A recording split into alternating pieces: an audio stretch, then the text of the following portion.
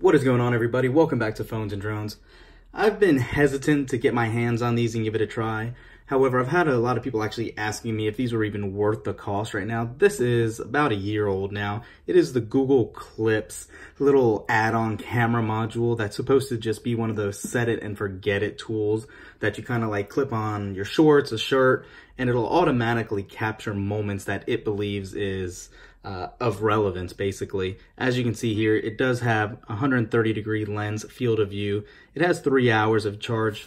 It has 16 gigs of memory. You don't need your internet to capture anything with it. However, obviously to upload it to Google Photos, you would need some sort of connection. It has Wi-Fi and Bluetooth built in. It has USB-C charging at least, so at least you don't need another, any proprietary charging port or an old micro USB port.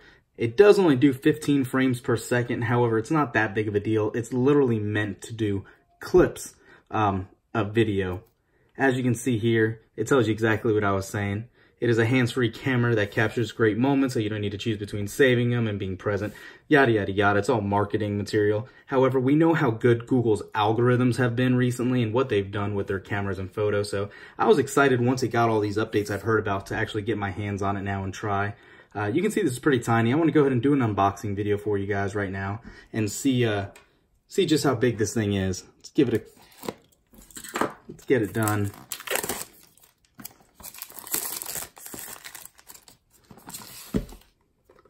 Set that there. All right.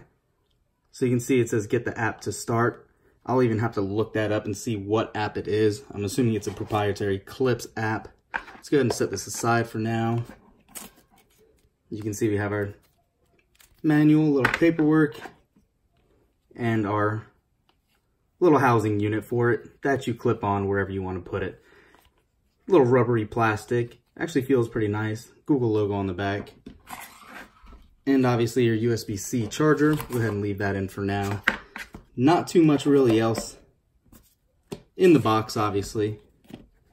To kind of give you a comparison on how big this is. I have my OnePlus 6T here, and you can see it's pretty tiny.